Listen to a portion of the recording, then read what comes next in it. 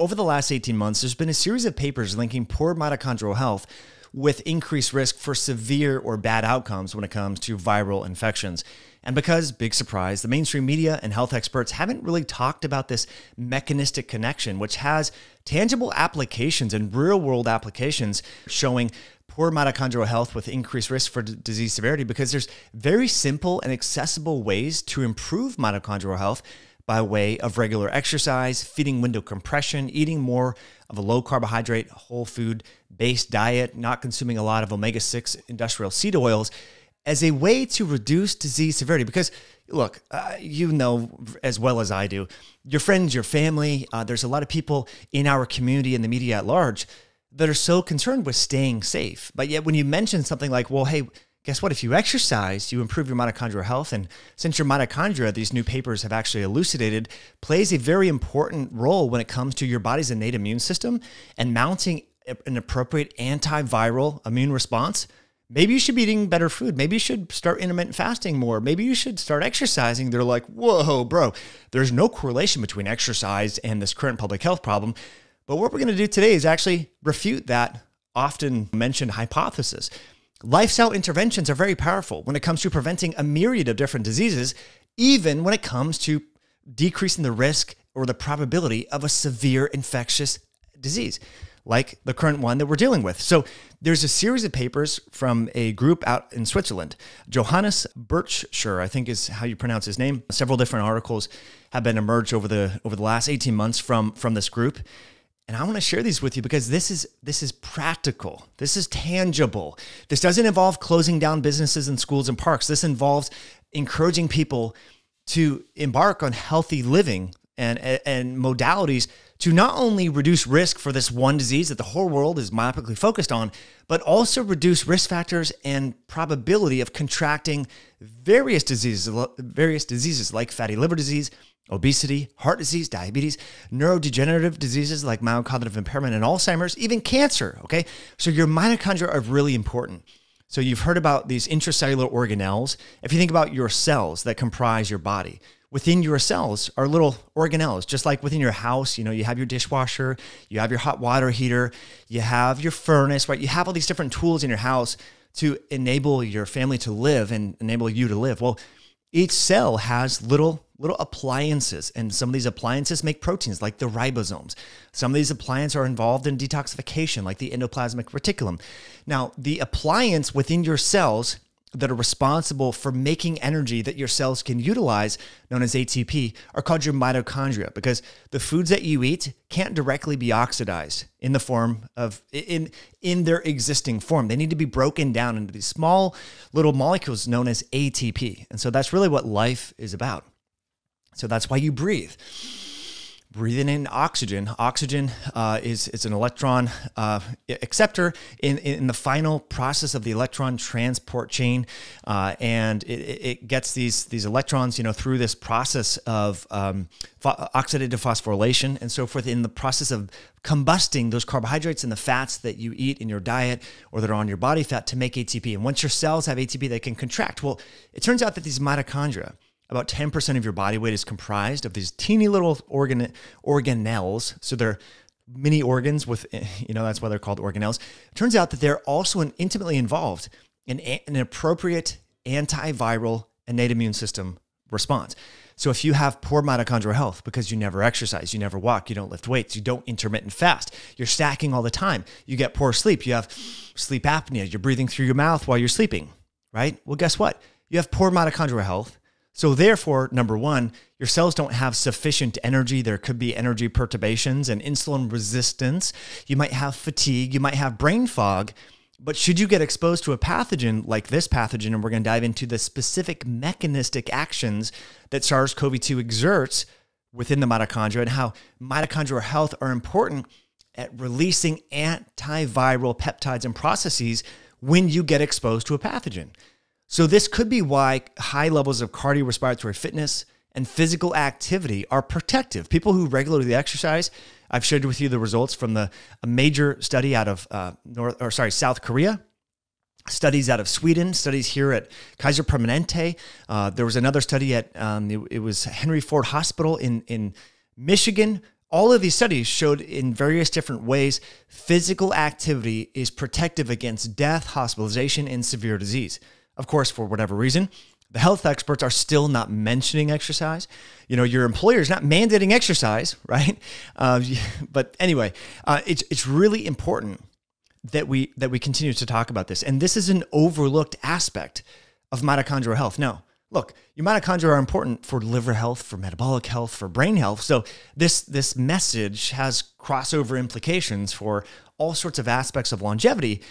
But I think it's important to keep talking about these things because you have family members in your life with the holidays coming up, with Thanksgiving and Christmas, who are like, whoa, if you don't do certain things, you're not allowed in my Thanksgiving table, or you can't come visit me during the holidays. These are conversations that are real, that are happening to people. Yet oftentimes the people who are saying that, like, you can't come in my house unless you do this thing, right? You know what I'm talking about? Well, guess what? They often don't exercise. These are the people that often don't even eat real food. They're chugging and gulping soda, and they're not even taking care of themselves. Yet they're like creating this wall around them for people who are unprotected. And that is a shame, because we also need to encourage healthy living, because that is part of being protected, right? Having an appropriate innate immune system response. So let's dive into the details of this. And before we get into it, friends, I want to welcome you back. I'm grateful that you're here. It's Mike Mutzel. If at any point you're enjoying this content, you know what to do. You can hit that like button, please.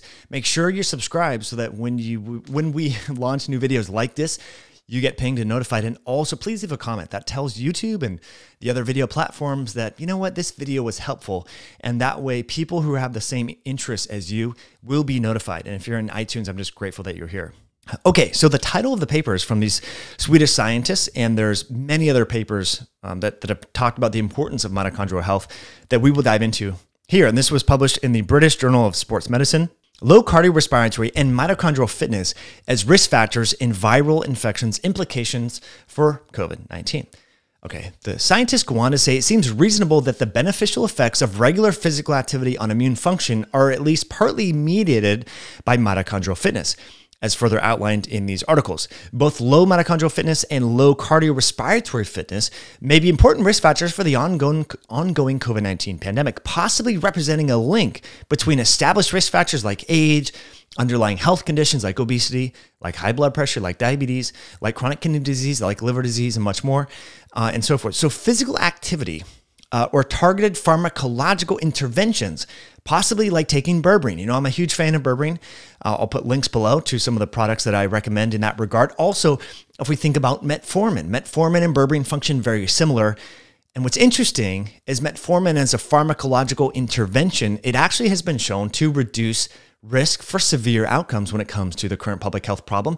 This has been long recognized over the last 18 months, and no one is talking about it. It's really interesting. It seems that for whatever reason, Metformin, at least the outcome data in these retrospective studies, have shown that it's more protective for women than men, which was quite interesting, but we'll talk about that a little bit later.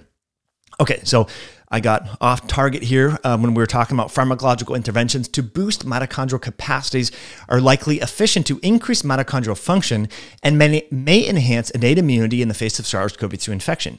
In addition, the exploration of mitochondrial functions or mitochondrial damage markers in accessible tissues like in the blood and so forth in response to SARS-CoV-2 infection may pave the way for the development of mitochondrial biomarkers that can help assess vulnerability.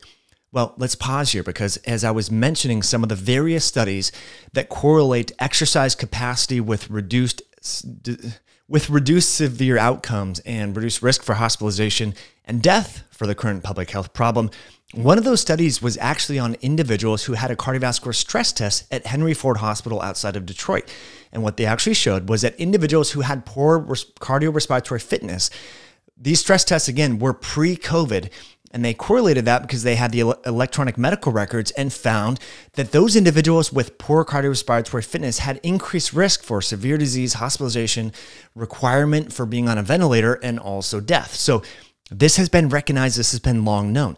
That other study, the major study, I think it was 200,000 subjects from South Korea, found that low physical activity, as per various medical records before the COVID-19 pandemic outbreak, was linked with increased risk for even contracting a virus, this particular virus, but also poor outcomes. But again, the media never even talked about that. I mean, it's just insane that we're so focused on keeping everyone so safe, but we never mention exercise. I mean, it's just mind-blowing to me. Okay, now what I would like to do here is share with you this image, because this image shows the sort of dynamics between the mitochondria and how mitochondrial function is involved in the immune response, is involved in producing free radicals and oxidative stress. It's involved also in obviously energy production and so forth. So that's figure 1 from the article that we've been talking about. So the scientists want to say that the mitochondria are cellular power generators and regulators of metabolism and are critically involved in antiviral host responses. One important component of the innate immune system defense is mitochondrial antiviral signaling, also known as the acronym MAVS complex, which is on the exterior part of the mitochondria. Now, again, the mitochondria do so many different things. They are highly, I think, underemphasized, but yet critically important. And this, my friends, is, I said this time and time over again, why exercise and intermittent fasting are so important, because these are 2 strategies that are really accessible. Anyone can go out and walk. Anyone can do push-ups, pull-ups, sit-ups, air squats, lunges, hip thrusts in their home. These things are very important for fine-tuning your mitochondria, as is feeding window compression. Now, of course, your diet really matters. You know, your mitochondria has a cell membrane and exterior, portion of that. So cell membrane health and the types of fats that you're eating are really important, as is the types of macronutrients. So if eating a bunch of sugar and carbohydrates, we know that these can be challenging for mitochondrial health. So getting back to this mitochondrial antiviral signaling complex, which is on the exterior part of the mitochondria, the MAVS gets activated by a family of pathogen detecting receptors, including the retinoic acid receptor, the RLR. So remember, retinoic acid, you've heard about that. That's vitamin A. So vitamin A, fat-soluble vitamins like vitamin D are very important in your body's innate immune system response. So remember, fatty foods, fat-soluble nutrients, very important here.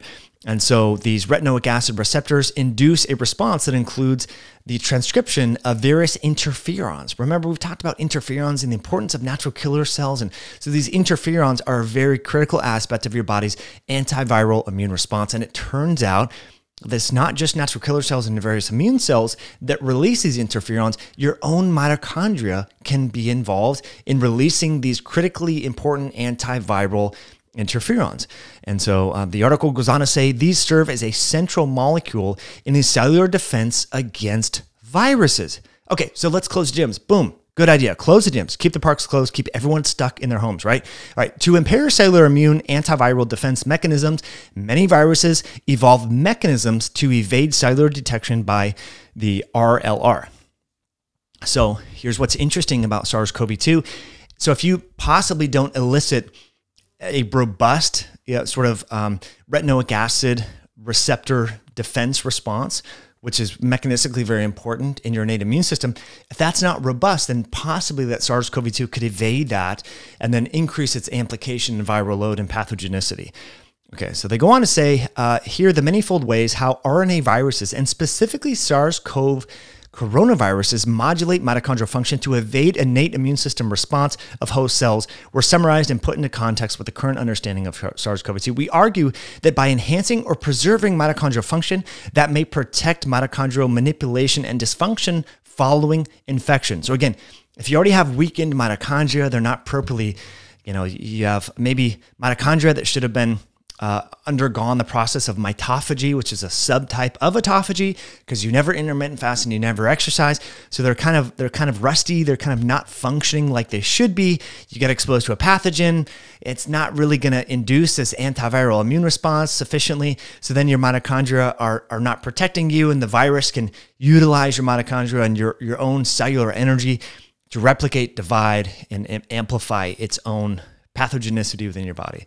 Okay, so in summary, the mitochondrial involvement in the innate immune system response to SARS-CoV-2 infection represents a mechanism targetable by lifestyle and pharmacological strategies. By the way, when it comes to supporting mitochondrial health, lifestyle is king. Lifestyle really improves mitochondrial function from exercise, from the fasting, feeding, window compression, proper breathing, sleep and all of that. So it's a thorough investigation of a warranted for a better understanding of the pathogen host biology and the development of adequate treatment strategies. Pre-existing mitochondrial dysfunction, for example, due to increased age or diseases like heart disease, obesity, insulin resistance, may represent factors contributing to differential vulnerabilities to SARS-CoV-2 infection and thus should be considered as a biomarker for the risk of infection and severity of outcome.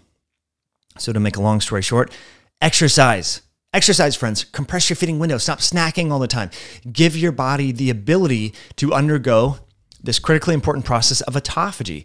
One of the main benefits of autophagy is not just preventing these misfolded proteins within your cells from accumulating and causing imbalances in protein levels within your cells, but a very critically important aspect of autophagy is mitophagy, is taking these dysfunctional mitochondria who should and chopping them up like in a Vitamix and releasing some of those factors to be sort of recycled and reused. That's what the process of mitophagy is, how it's important in the housekeeping process of cellular health and cellular energy. And here, obviously, mitochondrial health when it comes to your antiviral immune responses. And so if you never give your body the chance and sort of the signaling properties to induce this mitophagy from exercise, from feeding window compression, possibly periodic calorie restriction and or fasting, then guess what? You're going to have squeaky, rusty mitochondria that may not properly mount an antiviral immune response. So it's important, friends, that lifestyle is medicine, that we need to recognize this, we need to acknowledge this, and we need to share this with our friends and family members who are obsessed with staying safe, but seemingly don't do anything to make their bodies more resilient and less vulnerable. So hopefully this information will help you spread that message that lifestyle is medicine. You can change your body's phenotypic expression and become more resilient and less vulnerable by the very actions that you take every single day. So let's spread that message. What I'm going to do here just to help you on your journey in sharing that is link some of these fascinating articles. I think this is a very important but under-recognized aspect about staying safe. Remember, your mitochondria are an important immune organ, or at least are involved in mounting an initial and robust immune response. Now, with the cold and flu season coming along, we gotta continue to beat this drum and share this message. So as always, friends, I'm grateful that you tuned all the way in. Thank you for hitting that like button. What I will do is link some of the show notes below and also links to Berberine, for example, which is an awesome natural compound that can help mitochondrial health as well. So definitely check that out. And we will catch you on a future podcast down the road. Have an awesome rest of your day. Bye now.